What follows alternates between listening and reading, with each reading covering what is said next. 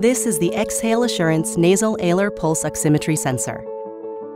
It provides clinicians with accurate, reliable results in those critical moments when time is of the essence and decisions have to be made.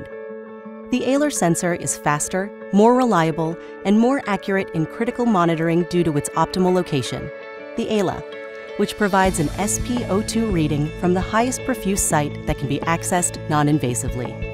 The ALA is the ideal location to monitor pulse oximetry with blood flow from the internal and external carotid arteries.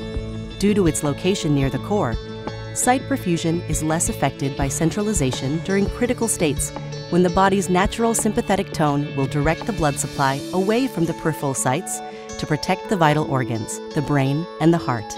Centralization can also be induced by drugs, such as vasopressors, that are given to assist in elevating the mean arterial pressure. In both scenarios of low perfusion, the ALA signal is steady, even after other less perfused sites lose their signal, giving you more reliable readings during those pivotal moments.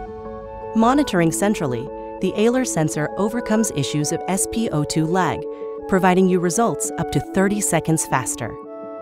The optimal location and design of the sensor make it less affected by motion artifact, leaving their hands free and staff responding less to false alarms. While providing an added level of confidence to the clinician, the Alar sensor is designed to support better clinical decision-making and outcomes, yet it also has the true potential to provide cost savings.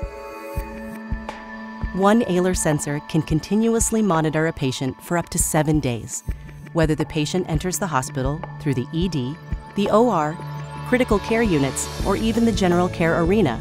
The sensor travels with the patient and provides consistent monitoring throughout their stay. One patient, one sensor, better care and lower costs. The Exhale Assurance Nasal Alar sensor is an accurate, reliable, and dependable solution for optimal pulse oximetry monitoring.